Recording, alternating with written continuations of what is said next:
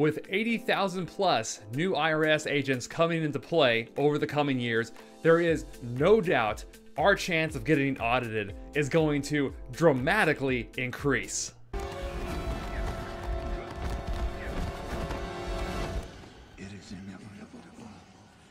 Which is exactly why you need to watch this video, because I'm about to go over 15 tips and techniques to help you avoid an audit altogether.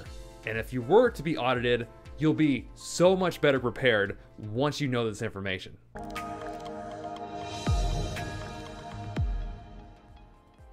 Hello, if you're brand new to the channel, my name is Mike Kelly. I'm a CPA here in Modesto, California, where I run my own accounting practice. And on this YouTube channel, I help people master business, money, and taxes. Best defense we have against an audit is to keep the spotlight off of us at all times. If the IRS doesn't see any issues with us, there's going to be no reason for them to audit us. Because the IRS is kind of like the Eye of Sauron from Lord of the Rings. It's constantly searching for its new victim. But if we don't give it a reason to pay attention to us, we might escape an audit altogether.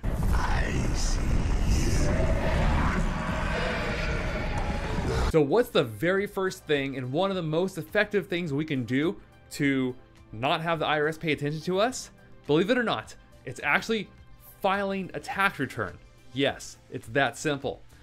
If we don't file a tax return, we dramatically increase our chance of getting audited by the IRS if we were supposed to file, especially in the event where we might owe taxes. The IRS receives copies of documents like W-2s, 1099s, brokerage statements, and other things throughout the year, and their computer systems can quickly generate if we may owe tax. But if we don't file anything and we don't report anything, they're going to have a much greater reason to think they can get more taxes from us and start sending us notices and potentially even audit us if we're not being compliant. Therefore, what we want to do is file our return by the due date. And by due date, I mean either 4/15 or the extended due date of October 15th. It's 100% okay to extend your tax return. Let me say that again because people don't believe me, but it's completely okay to extend your tax return. As long as you file your return by the extension date, there's gonna be no issues. In fact, one reason you may want to extend is to have more time in order to prepare the return correctly. Number two, accompanying the idea of filing your return on time, the only thing you need to do for sure by April 15th is make sure you pay whatever you believe your tax owed is by April 15th. We can extend our time to file, but we cannot extend our time to pay.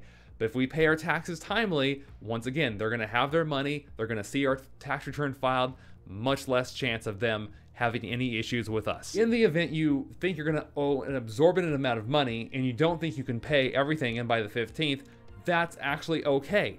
There's no reason to stress. You can actually get an installment agreement with the IRS. I have a video on this topic. I'll post it in the comment, or not the comments, but the description section below. Get a payment plan in place with the IRS if you cannot pay your taxes owed. And as long as you're working with them, they are going to work with you. And once again, you're gonna dramatically decrease your chance of being selected for audit. The third thing to be doing is if you receive a tax notice from the IRS, not a problem, it's okay, notices are common.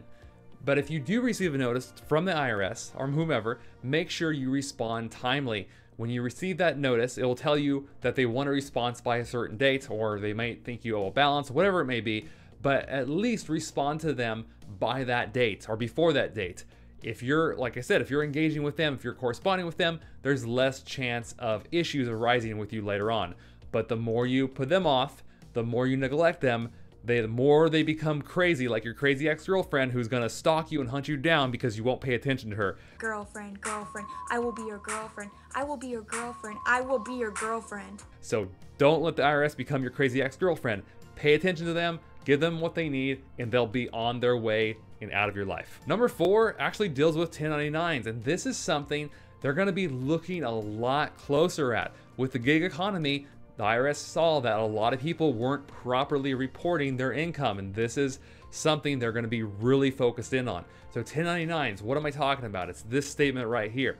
If you have a business, whether you're a sole proprietor or own a corporation or whatever it may be, or if you have a farm, or if you have rental properties and you're paying somebody for labor, if they're an independent contractor, and I'm not talking, Not talking about somebody who's an employee for you. I'm not talking about that. I'm talking about somebody who just works for themselves, who is not incorporated, and if you pay them more than $600 during the course of a year, you are required to issue them a form called a 1099, and they are going to report that, they're supposed to report that income on their tax return. And that allows you, by you filing that form, it allows you to report your payment to them as a deduction on your return. They report it as income, you report it as a deduction on your return. If the IRS sees that you have not filed your 1099s, a bunch of bad things can happen to you. Number one is that, first of all, they can say, well, we see you haven't been filing 1099s, and there's substantial and severe penalties for not doing so. It's very costly, and it's typically per form that you haven't filed. Because some people have to file more than one 1099, it just depends. But there's penalties that can accrue on the 1099 itself, and then from a personal tax standpoint, also, if they see you have not filed these forms, they can actually audit you and see that, oh, you didn't file those 1099s. Well, we're not going to allow you all those deductions for what you paid them. Yes, that's right. That's what they can do. So look at getting those 1099s filed timely, and look at the 1099 instructions on the IRS website to see how it works. If you need help, I have bookkeepers and professionals who I can put you in touch with who can help you with such matters. Number 5, it's a very common tip to avoid audits, but most people I see are still trying to do this, and that is, if you're a business owner, especially if you're a business owner, don't get in the habit of reporting even numbers if it's not the real number. What do I mean? If they're driving around for business, doing their jobs, and they didn't track their miles, let's say, around the end of the year, it's time to do their taxes, and they list, oh, I think I drove 12,000 miles, or about 12,000 miles. So on their tax return, they wrote 12,000 miles as a deduction. What is the likelihood that they actually drove exactly 12,000 miles? It's not very likely. It's much more likely, if they were keeping records, that they drove 12,147 miles or some other number. But the chance that it's exactly 12,000, what does it look like? It looks like, to the IRS, it looks like they pulled that number out of thin air and put it on paper, because that's probably what they did, and that's what a lot of people do. And so by doing that, you show the IRS that, oh, hey, look, this person's using all these even amounts. It's probably not the real amount. So maybe I should audit them and see if they actually have records for this. And if they don't, we're going to disallow the deduction and create some headaches for them. And that's what they'll do. And so get in the habit of keeping good records, which we're going to talk about next, and try to avoid using even numbers unless it truly is the right number. Speaking about having good records, let's talk about it. So the IRS, if you're sitting in front of an auditor and they're asking you questions about your records, I'm just gonna let you know right now, your words, your explanations, It doesn't matter to them. They don't care what you have to say. do you realize how much people lie to them? And so they could care less about your explanation for the most part. They could care less. What they want to see is they want to see records. And by records, what do I mean? Well, I'm going to do a separate video on this, so stay tuned. Be subscribed to the channel so you don't miss it, because I feel like it's a really important video. I'm going to make this video soon, and to show people how to keep good records. But essentially, what they want to see, if the IRS is auditing you, because I've been a part of an audit before, so I know what they look for.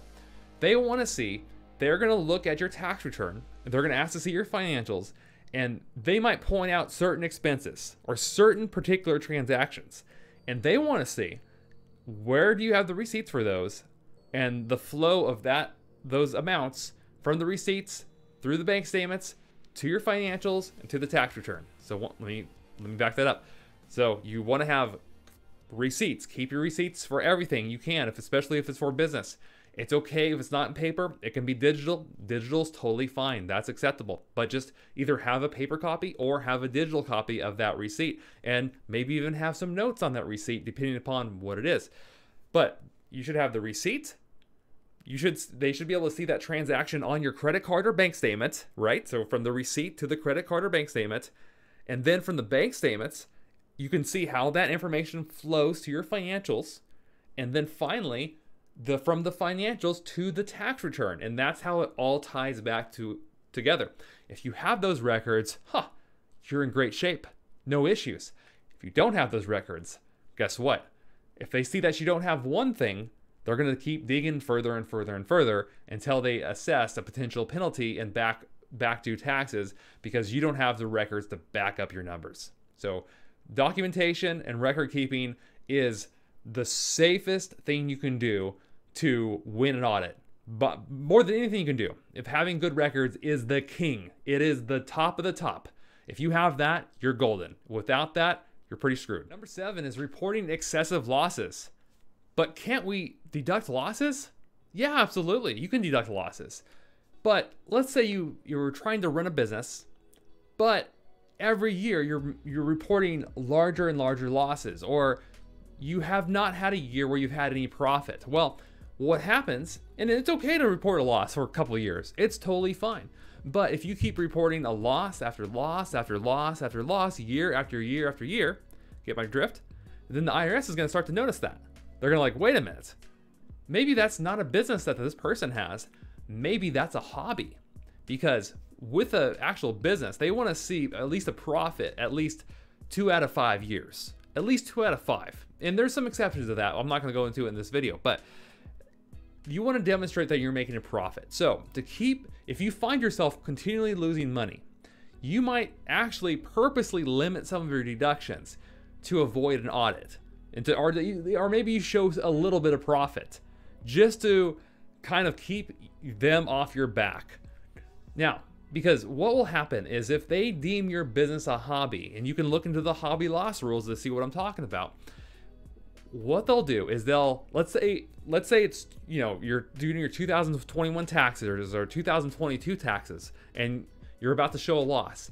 If they determine at that point that your business is a hobby, they're not going to just stop at 2021 or 2022. Oh no, they're actually going to go back several years. And let's say in the previous years you deducted $10,000 of losses, $15,000, $20,000, whatever it may be. So all these years of consecutive losses, right? Well, they might just say, well, because your business is actually a hobby as of right now, we're going to go back and we're going to disallow all those deductions that you took years ago. And now we're going to make you pay tax plus interest plus penalties on that balance. So you can see that if you constantly show excessive losses, be careful because you are putting a big, bright, red target on your back and you might not be realizing. Number 8 is a really simple thing you can do. If you feel that you're reporting something that's a little, unique or a little bit out of the ordinary, you take your tax software, and TurboTax should have this. I'm not a TurboTax expert, but find a spot where you can insert a statement and put some extra descriptions in to your tax return to explain what you're doing or what you're trying to do. The more information you can present, the clearer it might be for the Internal Revenue Service when they're looking over your tax return. Number 9, one of the most highly audited forms in existence is Schedule C. That's right. If you're trying to be a sole proprietor, you got a side hustle, maybe you got a YouTube channel, Schedule C can come in various forms of various kinds of businesses. Unfortunately, the Schedule C is a business they look at very closely because there's a lot of errors for people reporting Schedule Cs, because a lot of people, like I just mentioned a moment ago, is kind of running it like a hobby. And so if you have a Schedule C, really consider finding a business attorney to help you form an actual legal entity.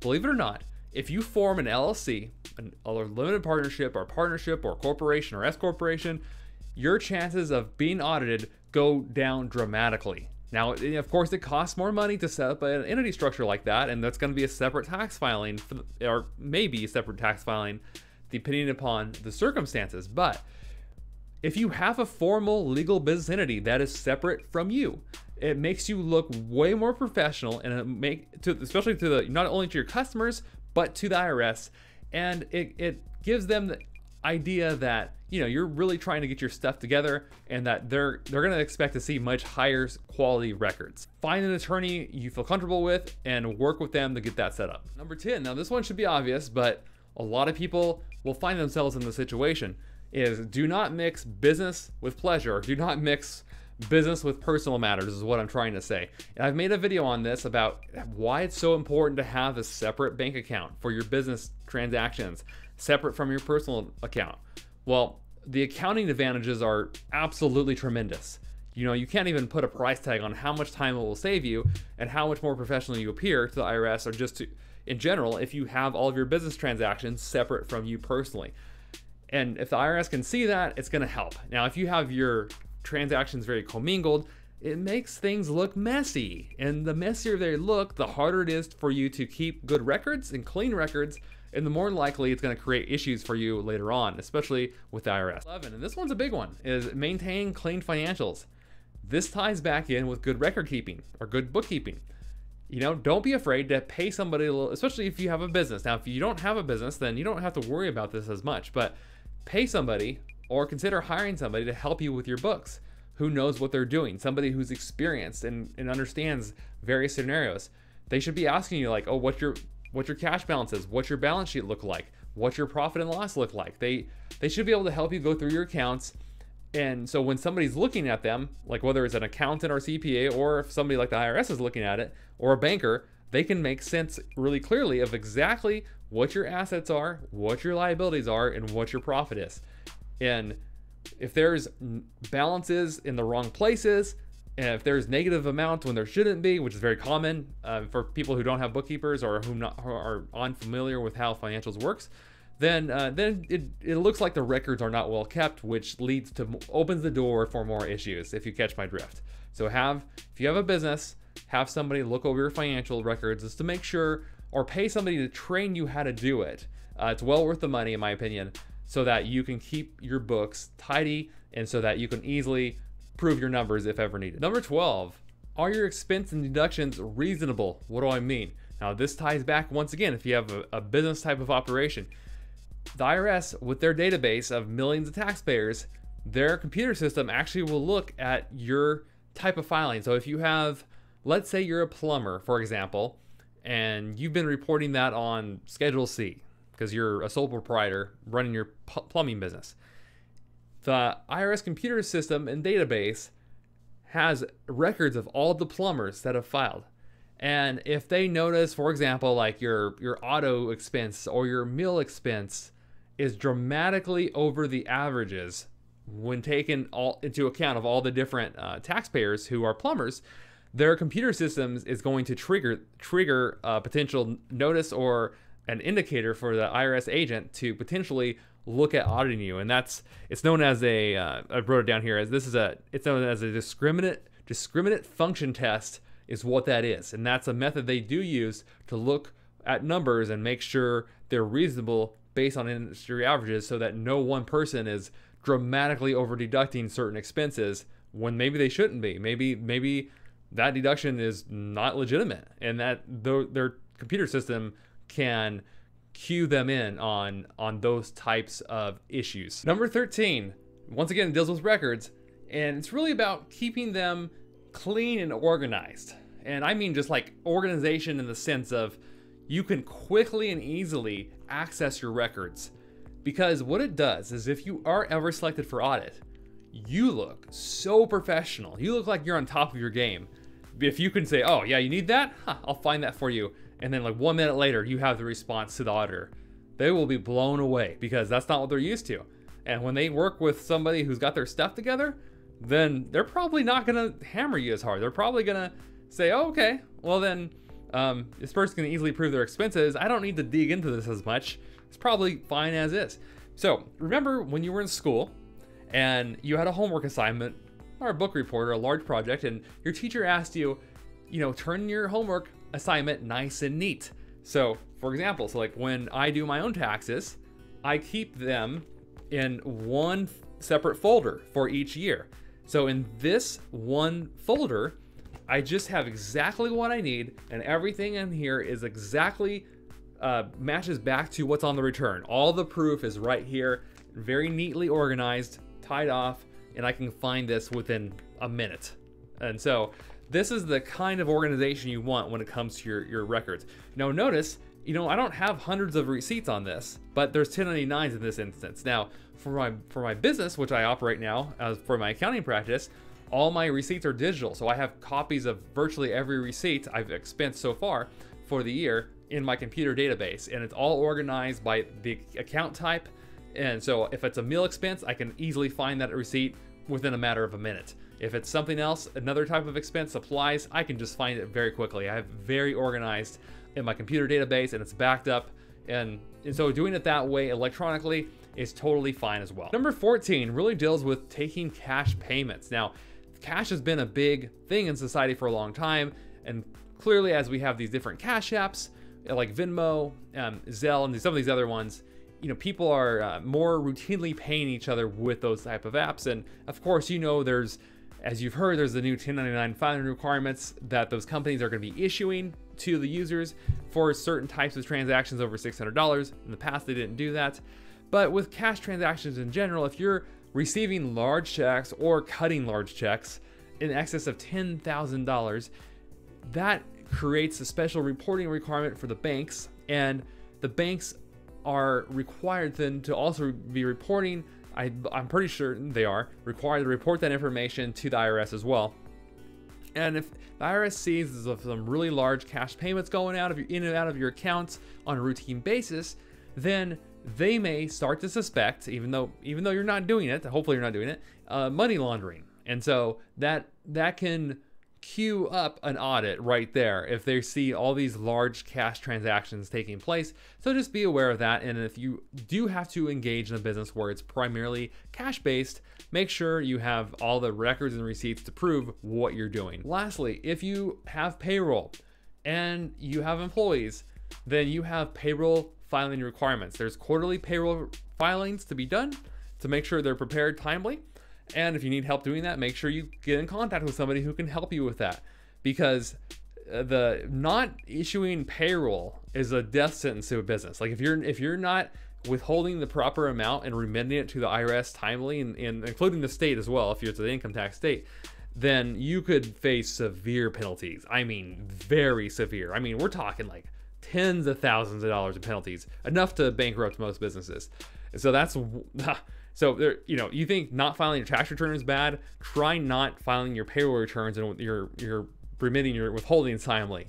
That will bankrupt your business in no time flat. If you just go about your process, have good records, be organized, and file things timely, for the most part, you are gonna decrease your chance of audit by like 90-something% just by doing those simple things. And the rest of it is just, you know, just being prepared if you ever do get selected for audit. I do think that there's going to be a lot of new audits, and especially with all these new agents coming on board. And you know, a lot of people are saying they're going to target the middle class, and I do believe that, because the billionaires and the very, very rich people, they've had auditors in their offices for years. And so these big companies, I assure you, they've already been audited, or they're already highly scrutinized by the IRS to make sure their accounting procedures are followed properly. So I think what they're going to do is they're going to move on down the line.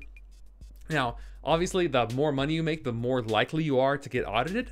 Absolutely. The more money you make, the more likely you are to get audited. So, I mean, if you're hardly making anything, you're probably fine. You're probably not going to get selected. But just if you're a small business owner, though, I think that's who they're going to be targeting. There's a lot of small business owners who do not follow the rules, and they're going to subject themselves or expose themselves to potential audits with the amount of staff the IRS is going to bring on. Before, they really couldn't do it. They don't really have the staff. I mean, the IRS hasn't even been able to answer my phone calls on the professional hotline. And so they really haven't had a chance to audit as many people as they hope to, but now they're going to be able to, or at least a lot more. And so just by following these practices, procedures, you're going to do yourself a big favor and save yourself a lot of time.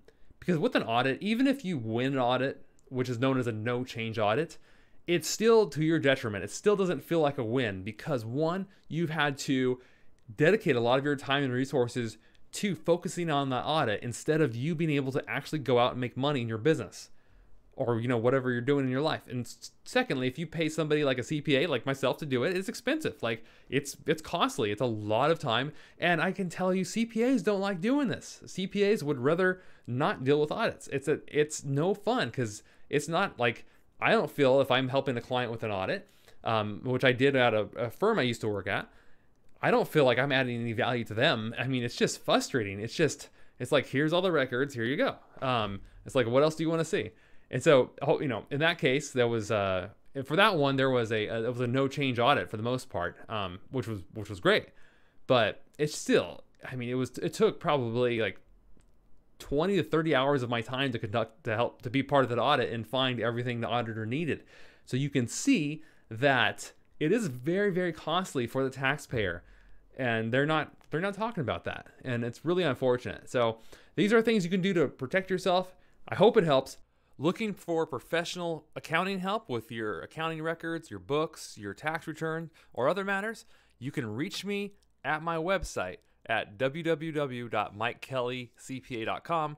Go to the contact section and fill out my intake form and check in with me to see if I'm accepting new clients, and I will be in touch with you soon. Make sure you subscribe to the channel, because I'm going to have a video coming out on record keeping. That's one of the upcoming videos I'll be working on, including updates on the new bill, the Inflation Reduction Act. I'll be making content around that. And stay tuned for more videos, guys. So until then, I'll see you in the comments. Have a wonderful week, and thanks for watching. Peace.